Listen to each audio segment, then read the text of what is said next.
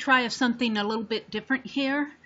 I am going to show some details of my sketch before I actually show you the fast forward sketch itself. I want to talk about how I've studied bricks and stones and lines and shapes and shades today.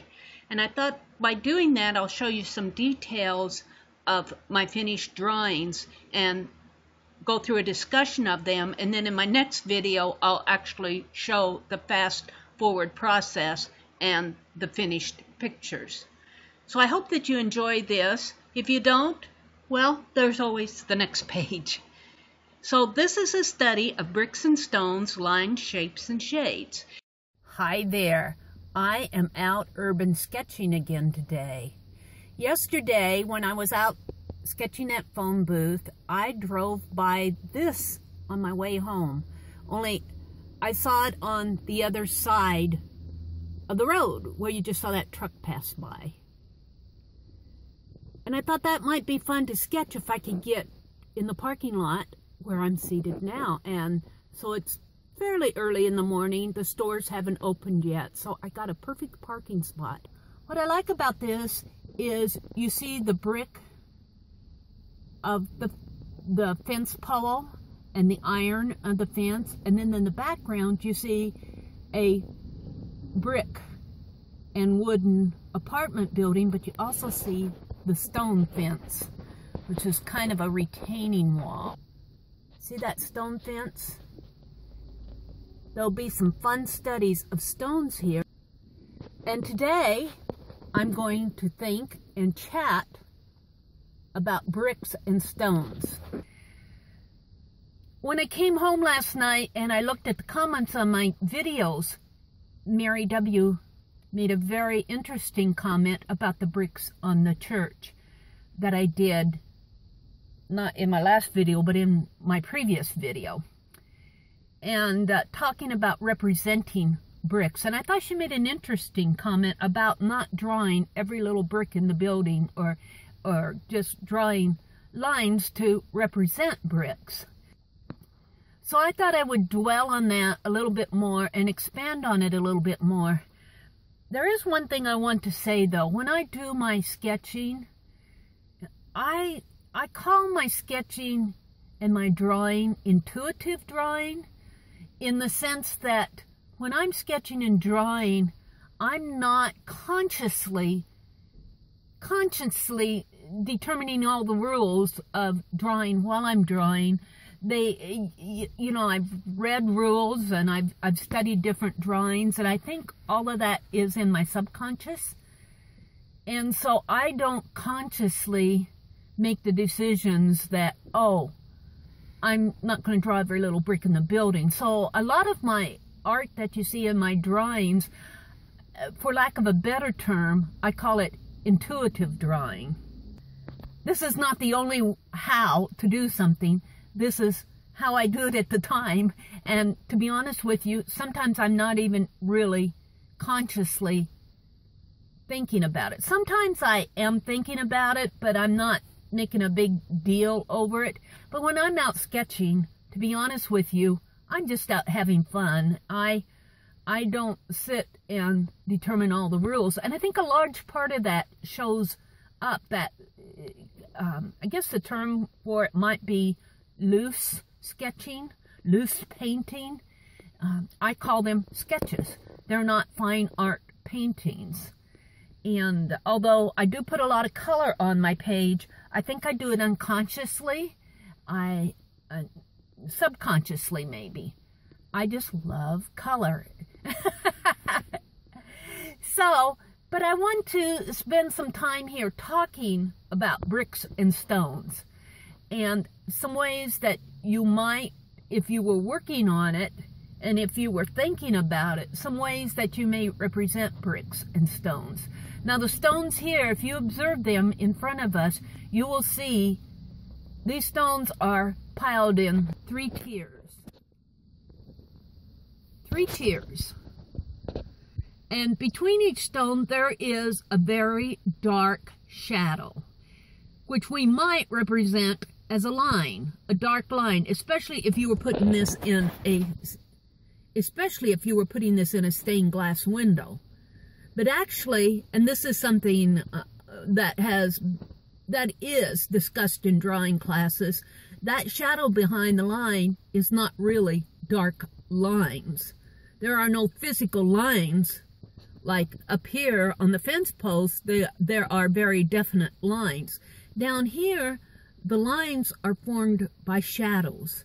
And so the difference between doing this fence post and doing the lines between these bricks might be a very different drawing technique. You may do hard lines to do the fence post, and here you may build up the lines by building up shadow.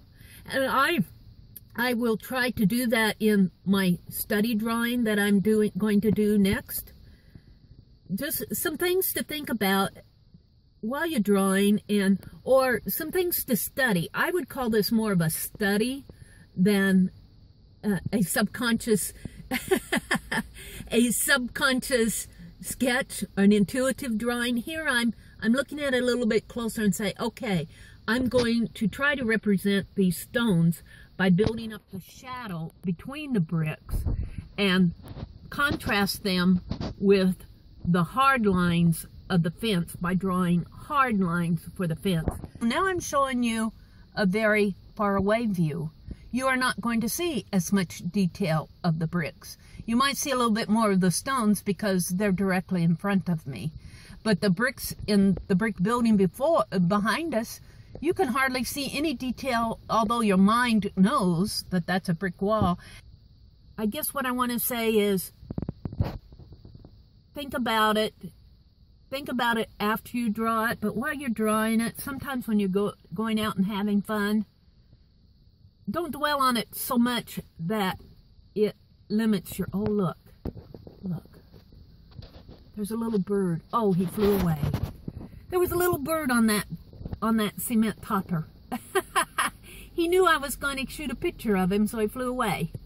But don't try to just relax and have fun. Go with the flow of your picture. I think sometimes we try so hard to make something so beautiful, and I know I found this in myself, that I lose that intuitiveness of the drawing, and I lose that loose feeling, and I think that really does affect my drawing. I want it to be so perfect that it becomes less and less perfect and less a really fun art piece. So just talking and chattering about intuitiveness and intuitive drawing, more or less saying, this is a stone wall and I'm sketching it, and this is how, I can't even say that I would say this is how I'm going to approach it. I just put my brush to the paper and represent it. And that's kind of what I mean personally by intuitive art. I'm not sure that there is a formal definition of it. I never really researched it. You're just drawing it out from your experience. Your experience as you are seated drawing the piece. And intuitive is coming from within. And from within may involve all your other prior experiences, things that you've heard about art, things that people have commented on your other drawings. Or it may not. It may just be your experience right when you are drawing that.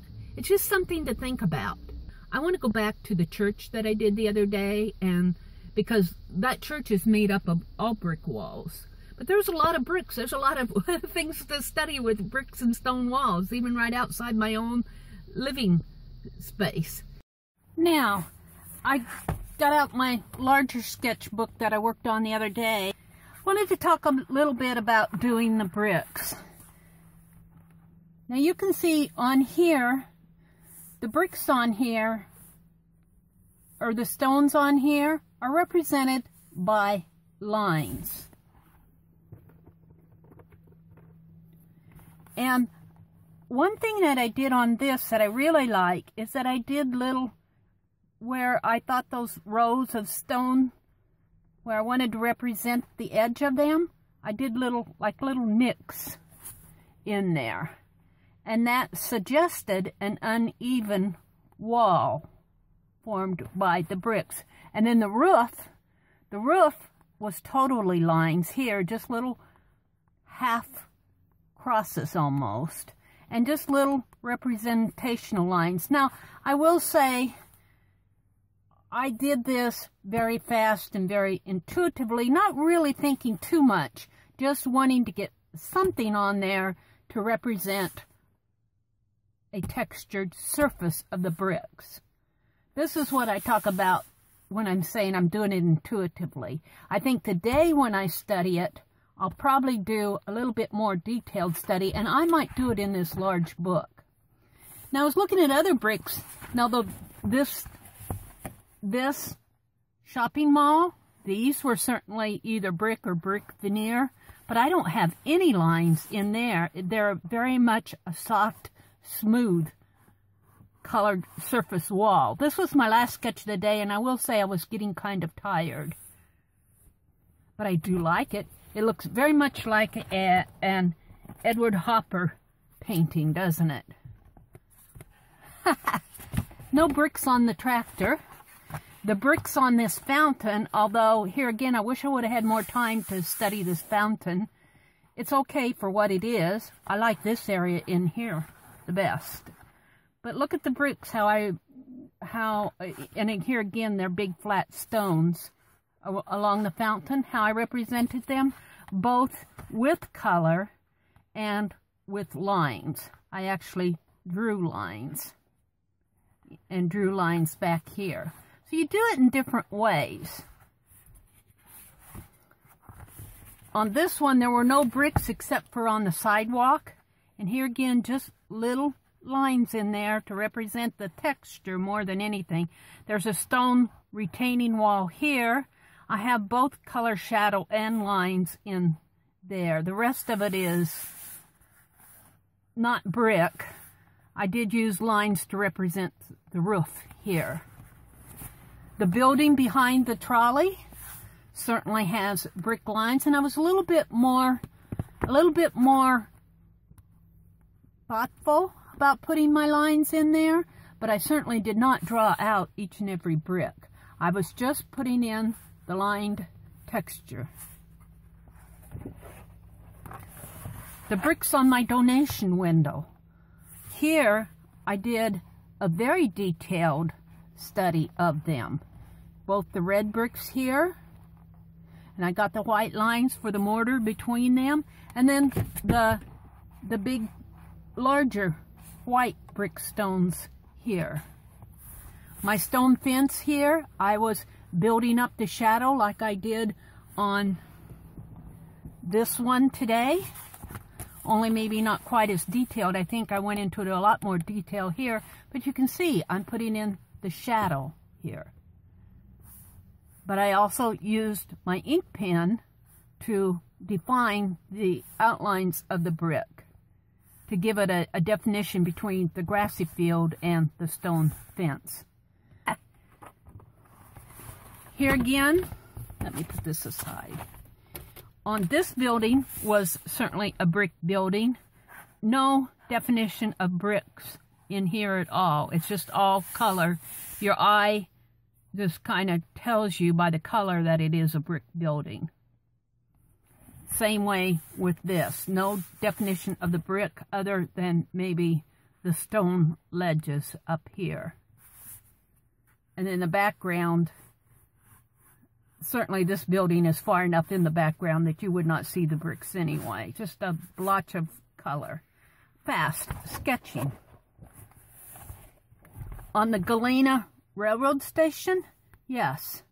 Now, I think this is probably a little bit more about what Mary was talking about as putting in the detail on the bricks with the lines and not putting in each and every brick.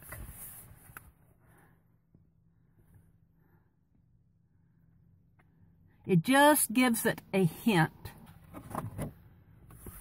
And of course, these are bricks in the background.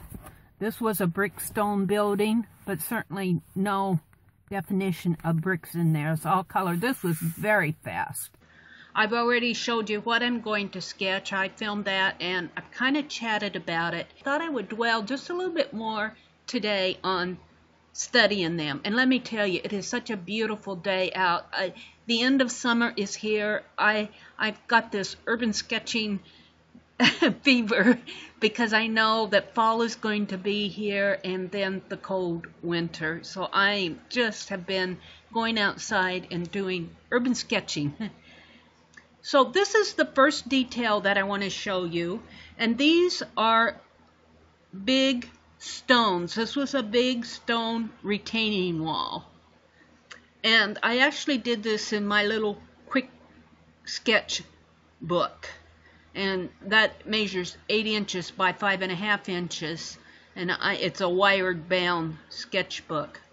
But here, what I'm trying to accomplish here, and if you can follow my cursor, see it's off over to the left, if you follow it here, when I was doing these stones, I built them up with layers of color. These are not lines, these are build-up of shades and color. And if you take a formal drawing class, you will probably have this discussed in a drawing class, how objects are really not defined by lines. Like a stone here does not in real life have a black line on the edge of it. It's the way the light hits the shape of the stone. And then with the watercolor, you can see in here where I built up the texture of the stone. So I wanted to show that to you. That's what I was trying to accomplish on this stone fence. Now the next one was the fence, an iron fence, and I actually did do hard lines on here. Now, granted, my lines are not perfectly straight, but this is a sketch. I did not mean them to be perfectly straight. So I would not say that this is precision at all. And I will say this wire binding over here, when I'm doing urban sketching and watercoloring, that wire binding bothers me a lot. It guides my hand and makes marks like this and like this up here that I don't intend to make. But it's a sketch, and in the end it doesn't bother me because I know this is not a finished painting. But if you contrast the way the hard lines on this fence, and that's why I'm saying a study of lines, this hard fence actually is hard lines. But if you look at this one, there are no hard lines in here. The shape of this stone is a buildup of color and shading. Now if you go to the next one, I went back and I worked on that church that I worked on the other day, the St. Peter's Catholic Church. And here you can see that my bricks are actually shapes of color. Right here. See, there's a shape in here and a shape in there. And even though this is a soft line done with my watercolor brush down the center here, but there are hard lines right there. So that's another way to represent it. And then, of course, hard lines done with my ink pen, the top sill of the window and the bottom window sill. And then there's a soft line in there. And in here, there's a combination of shape and color that gives an impression of a brick wall. And you can really see this when you do a close-up of it.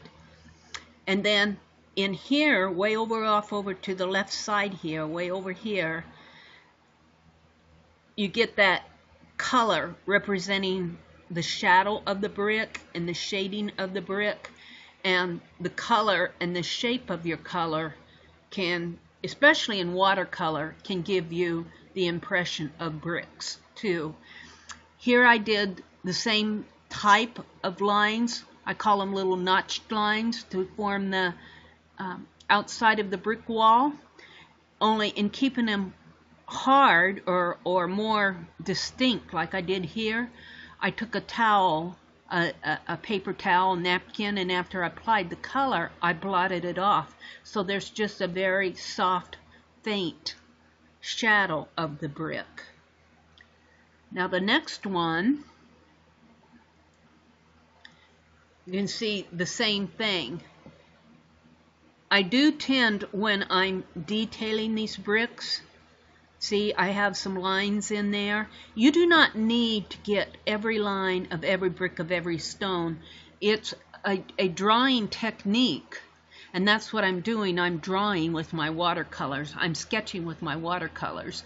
But it is a drawing technique just to give a suggestion of the bricks. And that's what's going on this entire page. I did not sit and try to draw every brick in here. You just want to give a suggestion. And I used a darker color and more distinct lines over here where the shadow of the wall fell. And then in the center, there's, right in here, there's more of a lighter color.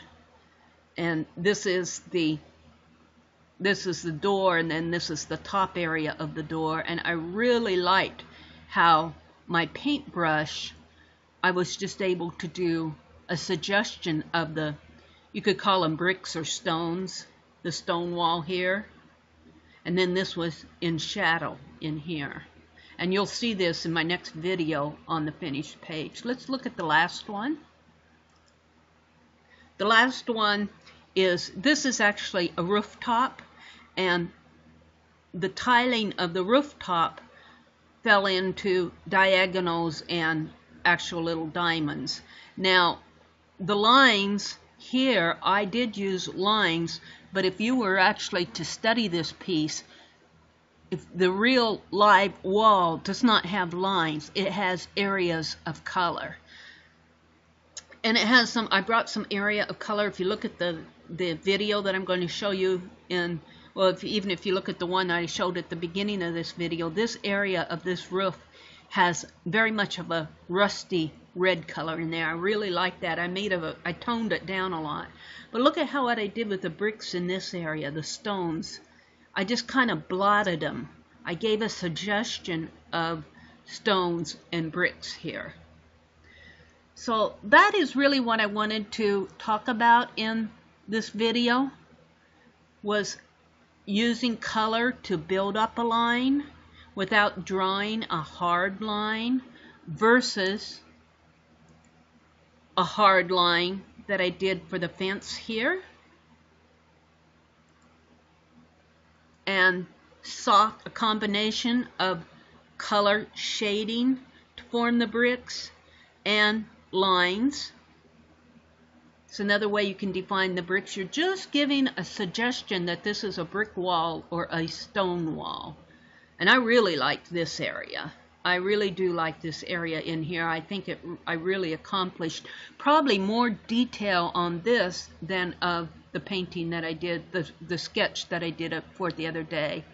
And I said painting, and I do want to reiterate that these are not paintings. These are sketches.